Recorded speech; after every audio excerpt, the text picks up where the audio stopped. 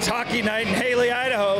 I'm Michael David with Eye on Sun Valley Sports, coming to you from the Campion Ice House, where tonight your Sun Valley Suns do battle with the Boston Moon, a talented group of skaters from Massachusetts. These two teams are going to get at it, so sit back and get ready for the hard-hitting, fast action.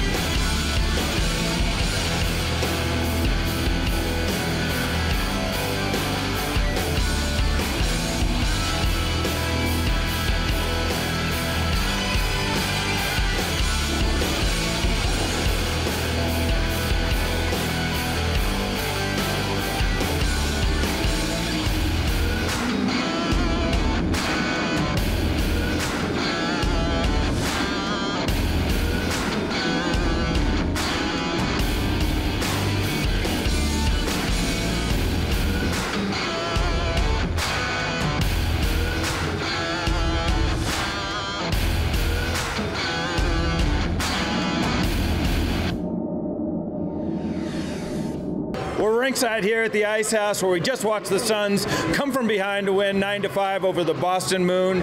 Take both games of the set. I'm joined here by Derek Grimes, Justin Taylor. Okay, what went wrong in the first 5 minutes, and then what'd you do to change it? Man, we just came out really flat. I don't know if the boys were hitting the mountain yesterday, and I don't know, just getting tired out. But this is a resilient group that sticks together, a pretty tight-knit group, and we started turning it on a little bit, and goals came, and hard work pays off. Yeah. So, old Petey's in the goal there. What's it like going up against one of your old teammates, a buddy? I would assume you liked him. I don't know. Oh yeah, we love Petey, but he knows the game starts up here, and we usually a couple days before he gets into town, we start revving him up pretty good and get him inside his own head, try to get him off his game a little bit. But he was pretty good tonight. We just found a way to sneak a few past him in the second and third period. Right. You got some new players this year, combined with some of you that have been around here for a long time. How's that all working out? What do you got to say about the new guys? It's always nice to get injection of some new younger guys, especially with the core group of guys who've been here for a while. We're all getting older. We need some of those younger legs out there to carry the puck and do some of the work for us. But it's great. Everyone's meshing together. It's a great team, great organization, great everything here. It's awesome. Bobby's been playing great, but what does it mean to have Coop back in there too? It's great. A little relief for Bobby. Goalies get tired playing every single game, and so and the two of them are a huge 1-2 punch. They're both phenomenal goaltenders, and so it's just nice to have Mr. Friday night, Mr. Saturday night once again. Right. I don't like to talk about it all the time, but I asked Max and Nick last time. Long layoff. What's it like to be back in front of the fans and playing hockey again? It's incredible. A whole year off of everyone went through the same thing. Everyone congregating here and getting back together. It's unbelievable. The support that everyone still has for the Suns. It's incredible. Friday, Saturday nights in the winter, Suns games where to be. Yeah. What's it? What is it about this that keeps you guys going? It's not the giant paycheck, I don't think. No, I mean, I think anybody that's come here, the Moons included, that see this kind of hockey community we have here, it's unique it's globally unique, internationally unique.